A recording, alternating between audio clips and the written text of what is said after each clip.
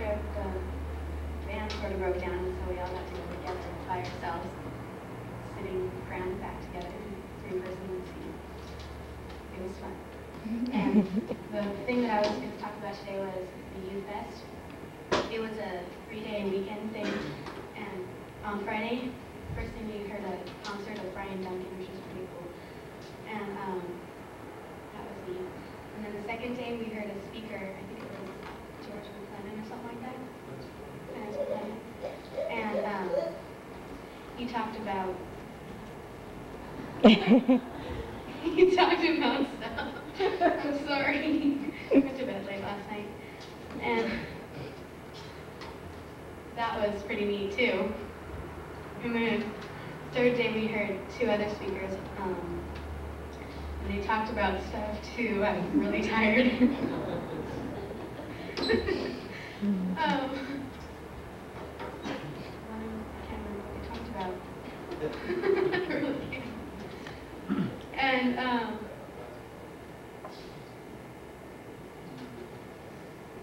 about how God has called us to do our individual work. Maybe even got his sleep last night.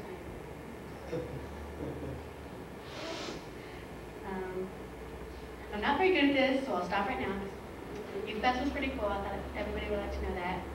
And I encourage you to go and get more sleep and have a fun time. Yeah, we can give her a hand. I was going to ask her if she wanted me to interpret for her, because that was something we did in Mexico.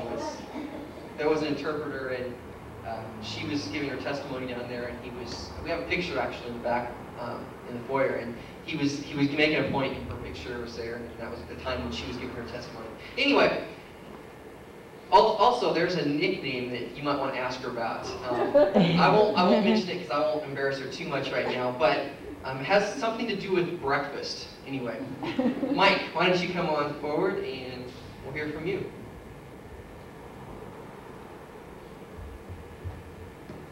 Well, I'm going to talk about Mexico because that was just like the highlight of the whole trip. You know, we giving the gifts to those kids. It was just outrageous watching their face. A tad bit loud. But you see those faces and how they respect what you give them is just unbelievable. It really changed the way I looked at it. We give them gifts, and when we get gifts from our parents, we just kind of look at them for a couple days and then we throw them away. We don't use them. And those kids really enjoyed what we gave them. And when we did our puppet shows and they sang along with us when we were doing it, it was just the best feeling. They showed me that they have a lot of respect for their parents. And some of the kids these days don't give their parents any respect when they deserve it, and it hurts to see it. You know, they have nothing, and we are just so rich with everything we have compared to them. And I feel for them. You know, we need to keep them in our prayers because they have everything that they need to get through. You know, they don't have everything we have, but they've got what they need. You know, they shocked a lot of us when we got down there. We were expecting a fun trip just for fun. And it was, I think, the biggest growing experience any of us have ever had. We all got closer, and we really became better friends through the way we saw Mexico, the kids there, just the way they acted with each other. They gave each other their trust. They trusted each other with just about everything. And the respect is just unbelievable. So that's about it. Thanks, Mike.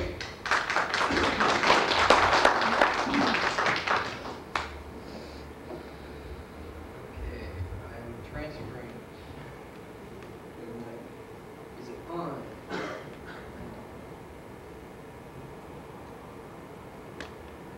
Okay. Can you hear me? Kind of. There. That's better. Well, I'll tell you a little bit about the trip. Actually, I'll try and fill in some of the rest of the areas that we had on the trip. Mike and Christina covered a couple of things that were really important in Mexico and Youth Fest, and they were a valuable time for the kids that were able to go. And also we had Josh and Holly that also went, and they were unable to be here this morning. Well, I would like to talk about the experience that Mike hit upon when he was talking. And we're going to find this in Philippians chapter 4, verses 10 through 13. Philippians 4, 10 through 13.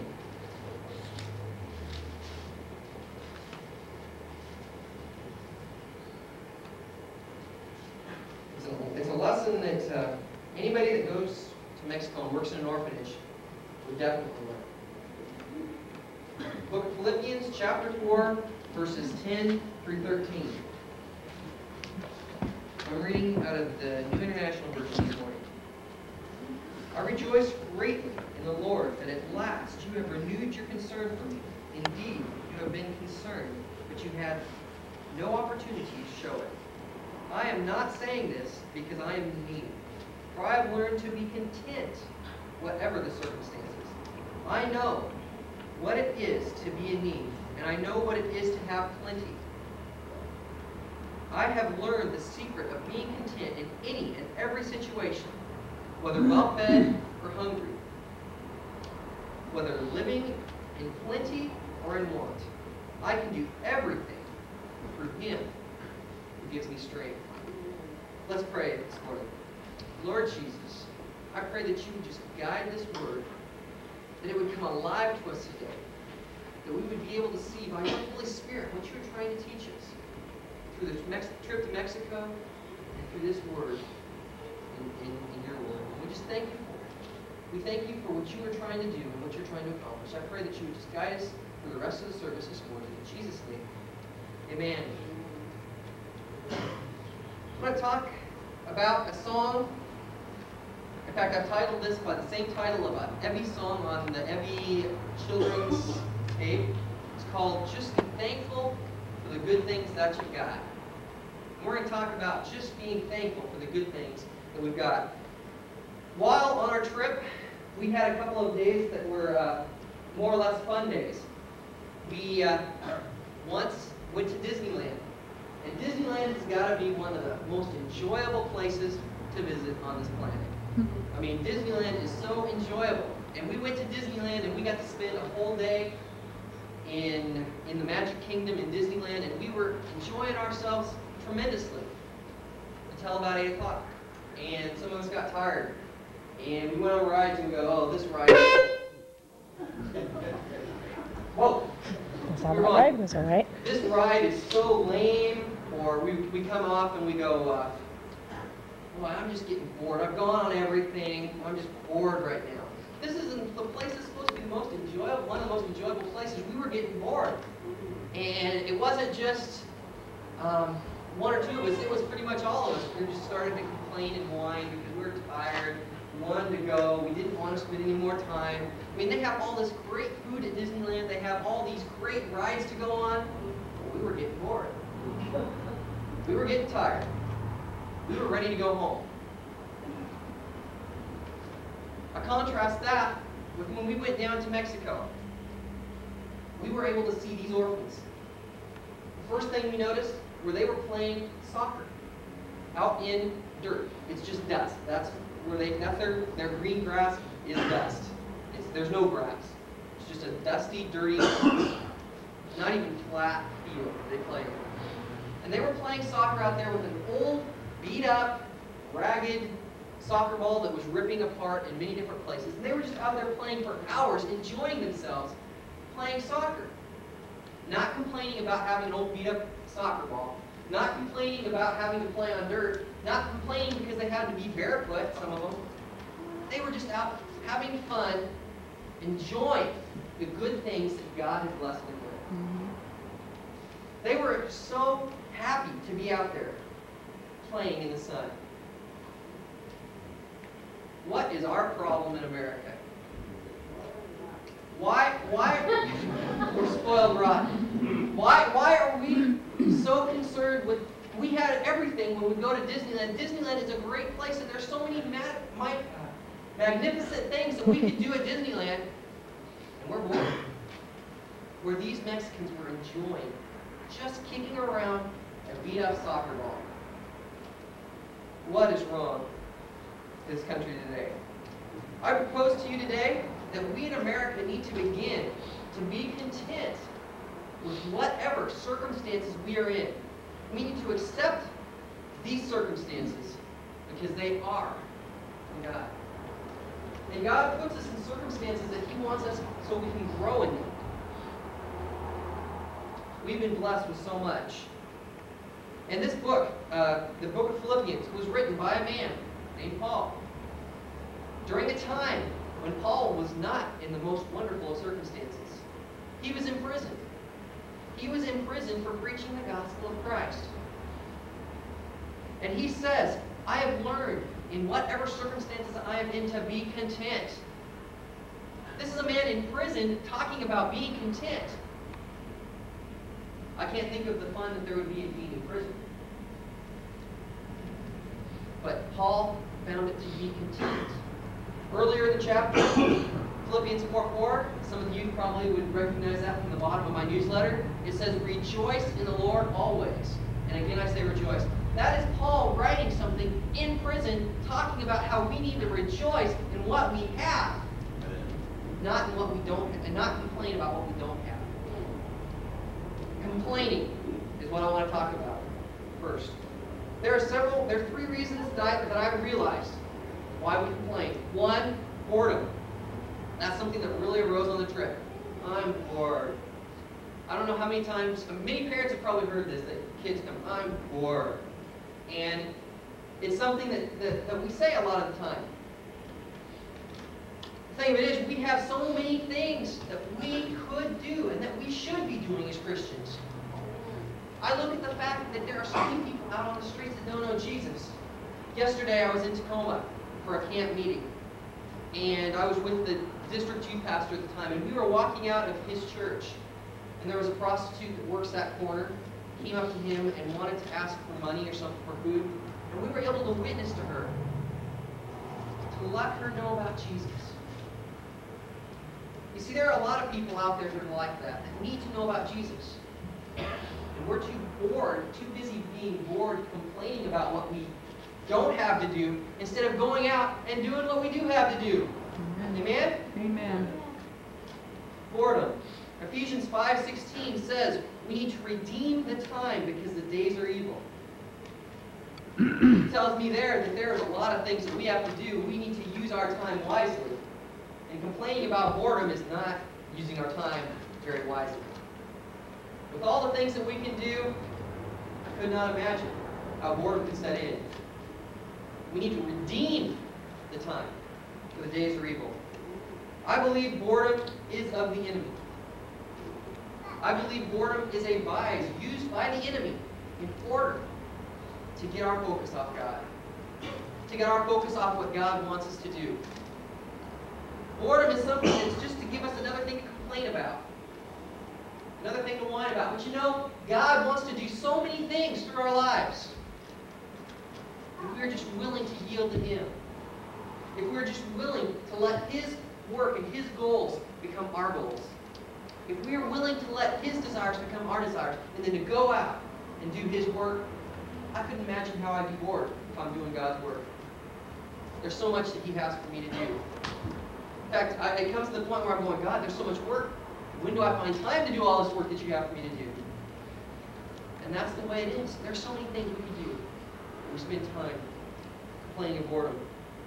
Look at the Israelites. They were out in the wilderness. God had blessed them tremendously with manna from heaven, with wonderful fresh bread daily. But they got bored. They thought, this stuff doesn't taste very good. I'm tired of it. I don't want this stuff. I'm bored with it. I want something new. I want something new and exciting. But you see, that boredom caused them to grumble against God, to complain against God, when God blessed them with something that they did not even have originally. Boredom is Satan's way of driving us against God.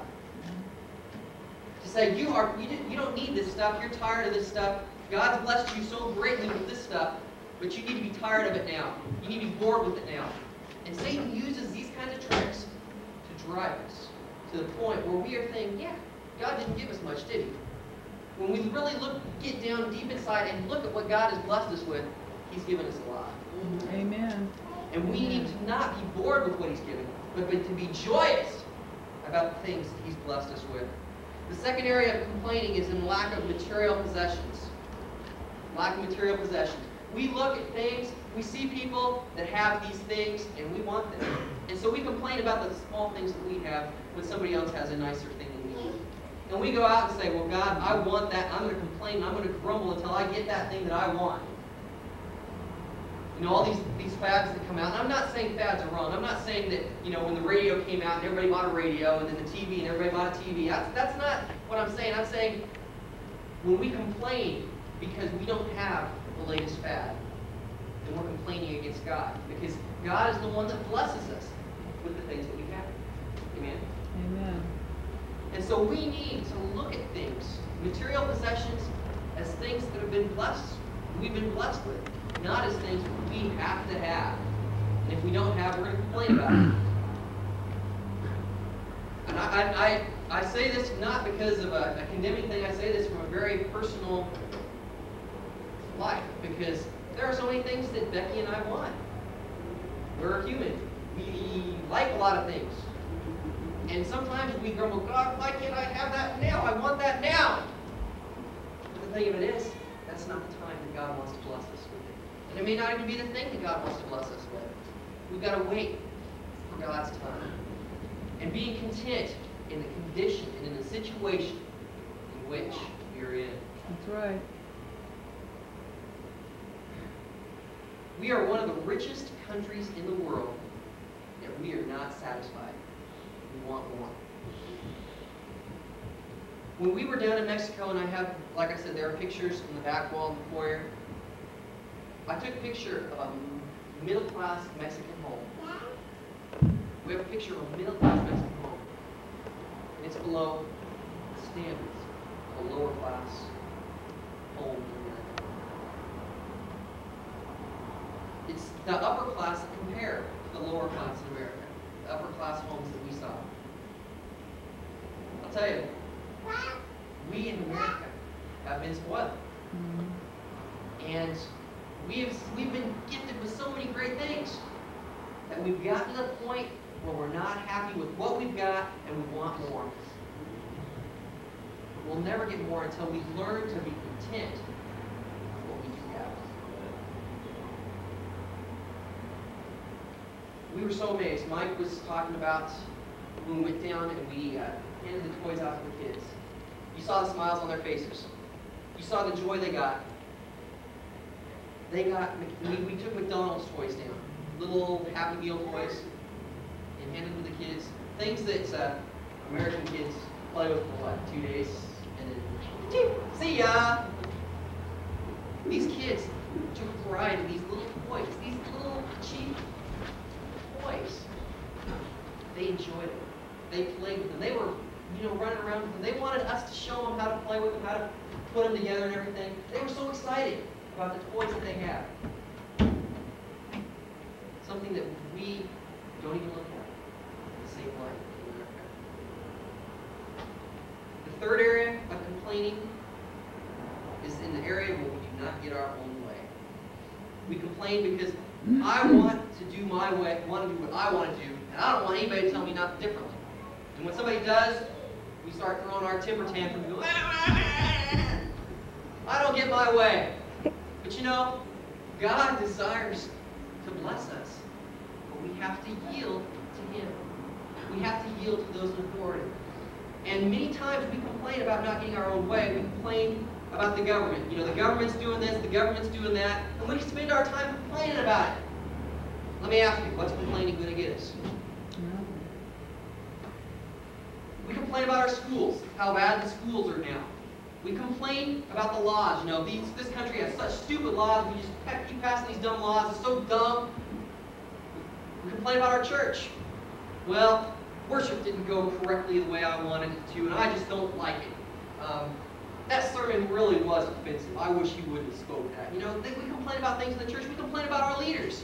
We complain about the way our leaders are just the worst leaders that they could ever be. You know, we complain about our Mr. President and how bad a president he is. And I'm not saying he is our greatest by any means. I want to make that clear. But we complain about him to the point we don't really let God have control. We need to be content in the situation. That doesn't mean we need to look at the situation as being good, but we need to be able to live in contentment with what God has blessed us with on this earth. And we need to also look to the point where this is something that is wrong with this country. The only thing that we can do is to work to change it. And changing it is something that does not happen through complaining about it. Change takes work. Complaining takes a big mouth that likes to talk a lot. I can do that. I can do that, but God's called us to more than just complaining. He hasn't called us to complain. He's called us to do something about the work and to do the work. You see, complaining doesn't change a thing. And what happened? I have a story from the trip. I won't mention names because there was this argument that took place on the trip. And these two parties, let's say, were arguing about a certain thing. And they came to me and told me about what they were complaining about and arguing with one another about and fighting about. And I turned to one and I said, okay, what could you have done differently to keep from fighting? And this person told me what they could have done. I went to the other person and said, what could you have done to not get this thing? This person said, the other person could have done something different. I said, wait a second. What can we change? We can change ourselves. We can't change what the other person does. We can't change what other people do. But we can only change what is here. And I'm saying we have got to worry about what we can do instead of complaining about what we can't do. Amen. And that is what that advice that God revealed to me, I think is something that we need to reveal to the church. We need to let people know that, hey, we cannot change what we cannot change. And by complaining about it, it won't do a thing. Right. But we can change what God has placed us here to change, and we need to do something to make that change.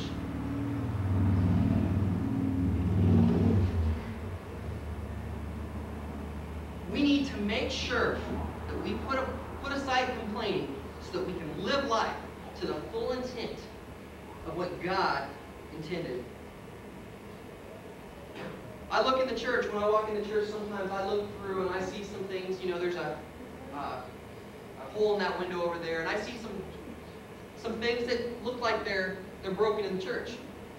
Now, by me pointing out that window and saying, that window has a hole in it, and complaining, oh, I wish that window didn't have a hole in it, that stupid window, why does it have a hole in it? By complaining about that window, does that fix the window? It's somebody that's stepping behind, sees that window, says, that window needs fixed. I'm going to fix it. That's how things get done. When we look at the church and we walk in the church and we see things that are wrong, we're not going to fix it by complaining about it.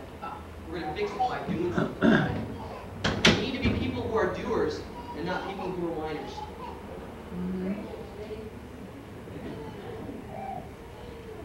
Philippians 4:13 says, I can do everything through Him who gives me strength. I can do everything through Him who gives me strength. Who's the one that gives us strength? God. God gives us strength. I can do all things through Christ, which strengtheneth me, the King James says. This is not saying, okay, here's a bridge. There's water about a mile down there. I can jump. Does that mean I can do all things? You know, I'm going to survive? No. That's not what I can do all things through Christ, which strengtheneth me means. Because if it's talking about being content right before it, it is saying that I can endure all circumstances in which I am placed in because of Christ who strengthens me. I can live through whatever circumstances I am placed in because God is there to protect me. God is there to heal me. God is there to use me to do His work and to see mighty things accomplished for His name. Amen. We need to live in a life of contentment. want to tell you, Christine and Mike both alluded to this. We had an interesting, very interesting trip to Mexico. The first day, we left on Monday, got in the van, we started driving, putting along. About Centralia, I noticed the little temperature gauge. It was right there at the top there, and I thought, oh no, this is what we had the problem. We had the other van. That's why we took this van. Oh no, what are we going to do here? I thought, I'll check the water. So I checked the water looked great, the oil looked great at that point. Oh no. So we stopped, we let it cool for a half hour, we drove another 20, 30, 40 miles. We got down to just north of Vancouver, stopped for another half hour, got down to Portland, stopped for another half hour, got down to north of Salem, stopped for another half hour. We did this all the way down to Eugene, and then I said, I cannot do this all the way to Mexico. It'll take a week just to get to LA if we drive this way. So, we stopped in Eugene, we went and saw a mechanic that my parents see in Eugene, and he said, there's nothing I can do for it. Not in the time that you need it in. He said, I can't even check it out in the 6 hours that you have before you have to leave. I thought, oh, great. We're in trouble. What are we going to do, God? You didn't bring us to Eugene to say, I'm going to send you to Mexico. What are we supposed to do here? So I got on the phone. I was told that I should call and try and find a rental van. So I started trying to find a rental van. I called the 10 or 11 rental companies in Eugene asking for a rental van. They were either all rented or were going to cost me over $1,000 for 2 weeks. I thought, I don't think that we have $1,000 to spend on a rental van. So I thought, well, there's got to be another option here. I called all the churches, the old Bible churches in the Eugene area, to see if I could borrow one of their church vans. And one church was leaving town to use their vans because they were going down to Youth Fest. Another church had to, or the pastor wasn't home, so I couldn't get a hold of him. And another church doesn't even have vans. So we were going, oh boy, no vans. What are we supposed to do? Finally, my sister had this brilliant idea. She called me and said, Steve, why don't you just take a car? Because it's small. I want to fit our stuff in. I mean, how are we going to get all of our stuff to Mexico in a car? So I called. We got a Mercury Sable. And it was a little, it fit the 3 of us in the front, 3 of us in the back, and all of our luggage in the back, except for a little bit. But thank goodness that God also provided a person who had a box to put on top, a clamshell. We put that on top, and we fit the rest of our luggage completely packed into the whole car and the clamshell. So God provided so that we could drive from Eugene. Well, we left Eugene on Tuesday afternoon about 5 o'clock, got the weed, left the weed, got to the Grapevine. Everybody knows that the Grapevine is a place where you're going uphill for quite a while. And we were going, just before we entered the Grapevine, our car died. Our 94 Mercury Sable died. And we couldn't get it to move. We couldn't get it to go after that. At that point, I thought, what is it? Is this a message from God? Are we in the wrong place here? But God revealed to us that it was bad gasoline. We pushed it into a BP station, filled it up with super unleaded. Car started up and it had no problem. The car had no problem the rest of the way. So we went down to LA and got to go to Youth Fest. It was a great time. I thought, I'm glad the problems are all behind us. I'm so thankful that the problems are all behind us. We went down after Youth Fest, drove down to San Diego to rent our van that we had reserved for that Monday. We got in there and found out that the person who took my order, reserving it for that Monday, had reserved it for Sunday. And I had rented it the morning before we got there. What else can go wrong here? Luckily, they had a van, but it had to be back a little bit earlier, so we had to just be back in San Diego earlier. But we were able to rent a van there because they had one van left on the lot. God provided. Are the problems finished yet, Mike? Oh, they're not. Oh no! My biggest blunder of the trip. We got to the border, and We had our van, we had our stuff loaded on the van. We were ready to truck on into Mexico. And I went to the missionary, I handed him all of our paperwork. Oh no, I didn't check the paperwork very thoroughly because there were 2 signatures that I didn't have. And according to the Open Bible policy in Puente de Amistad, you have to have all of the signatures. And I just started to get sick. I'm going, these other problems, I didn't have anything to do with. This one, I'm responsible for.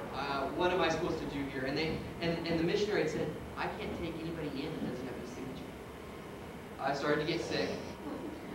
I started to get sick at that point.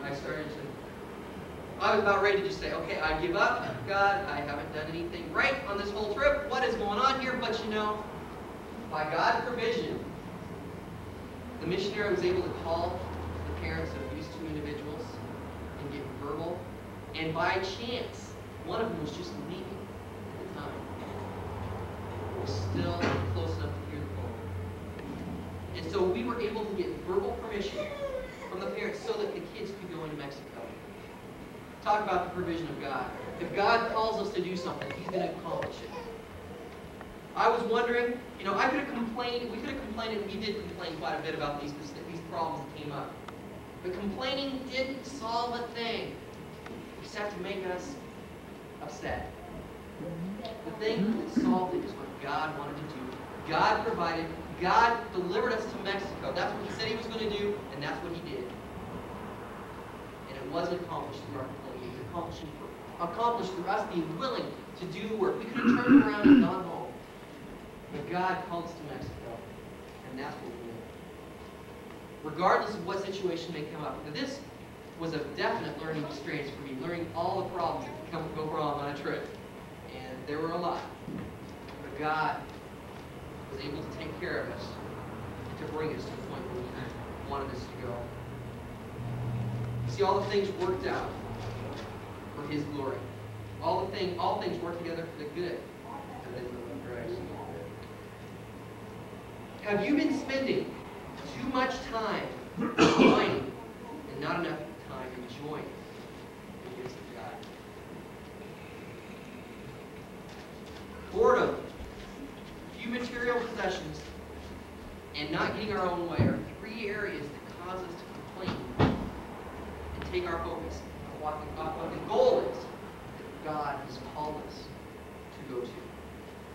Philippians has got to be one of my favorite books in the Bible. Another verse says, in 3:13, it says, Brothers, I do not consider myself yet to have taken hold of it, but one thing I do, forgetting what is behind, and reaching forth to that which is before, I press toward the mark for the prize of the high calling of God in Christ Jesus. We need to forget all of the circumstances. We need to forget all the things behind us. We need to put them behind us and press on to that mark. Press on to what God has called us to do, and that is only then that we will be able to accomplish the Lord's will. When we live outside of these terms and complain, we're miserable. We are certainly blessed to live in America. I thank God for this country. I thank God that I was born in America. I thank God for the things that He blessed us with here in America. We need to have a grateful heart. We need to be grateful and thankful. Notice the songs that we sang today. We talk about being thankful. Give thanks with a grateful heart. Thy mercies. God has given us so much. We need to be grateful for what He's given us. It's about time for us to live life in the fullest instead of complaining about life to the fullest. The challenge today is for us to get out and do our work instead of complaining about the work we have to do. Amen? Let's pray. Lord Jesus, I believe that You have called us to do many mighty things, and that Satan is trying to take our focus off those mighty things that You want us to do. He's trying to get us to the point where we complain. But God, I want our focus to be on You. Lord, I pray that You would just give each one of us a vision of where You want us to go, what You want us to do. And Lord, we believe and we have faith that You will allow us to accomplish these things. by the power of your Holy Spirit. Guide us today. We just thank you in Jesus' name. Amen. Amen.